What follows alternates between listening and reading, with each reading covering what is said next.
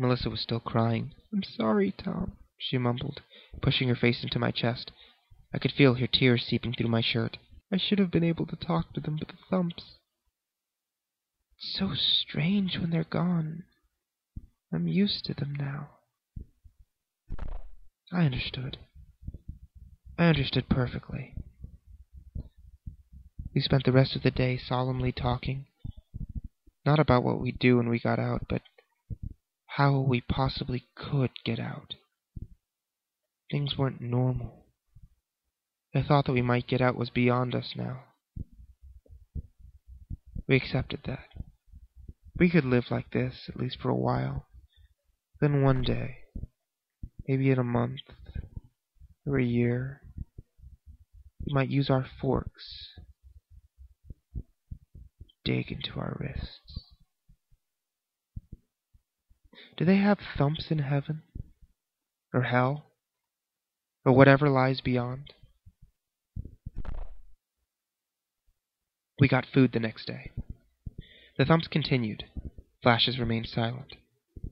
The food was better. Life was good again. Melissa, though, she was shaken.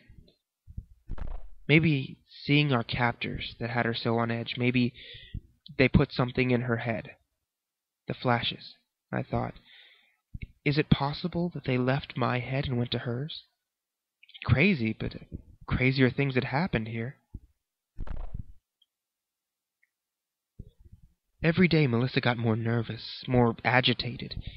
I couldn't understand. I tried to talk to her about it, but she wouldn't answer my questions. She just looked at me, shook her head.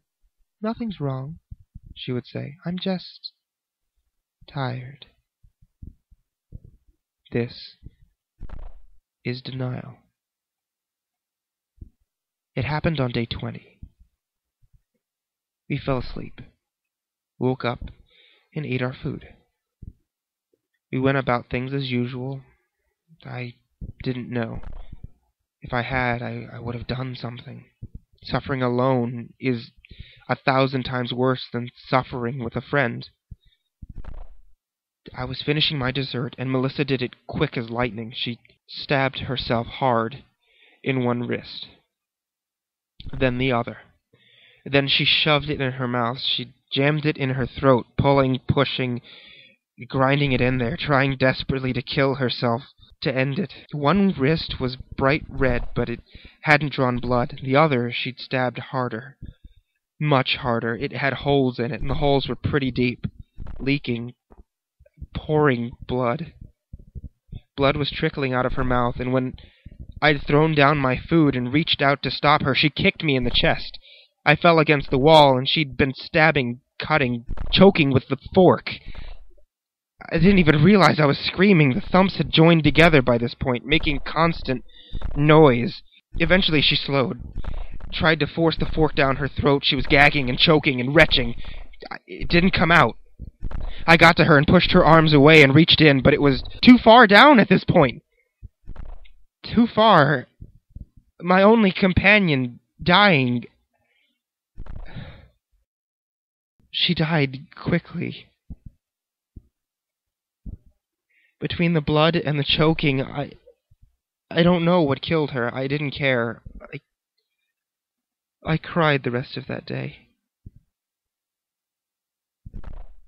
I felt like doing the same thing. I thought maybe I would the next day. Maybe I'd join her again. At least I wouldn't have to be alone. The next day, however, it didn't work out like that. I waited and waited, and eventually the blackout came, and I was eager to kill myself after a delightful meal. Just hoped I wouldn't mess it up. I'd hate to be half dead on the floor, pissing and shitting myself, alone for who knows how long. Fortunately, I didn't have the opportunity to mess it up. I woke up outside. It was dark. This wasn't right. "No," I whispered. No one was in sight, but I could see the light from a town in the distance. I was out. I'd made it out of my concrete prison. No. This was panic. This was change. I'm not ready for this. The thumps were gone, but things had changed. Adaptation, conditioning. The thumps were gone. The flashes were back. Evolution. I wasn't used to the silence. It was driving me mad. The flashes didn't help. I knew what would make the flashes go away, though. The thumps. The thumps, they would keep the flashes at bay. Make me comfortable again. That was all I needed. They'd been teaching me how to make the thumps. They'd been teaching me since day one. I just had to.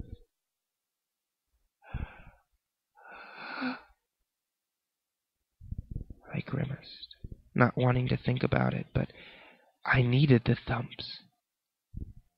What did I have to lose anyway? My only companion was gone.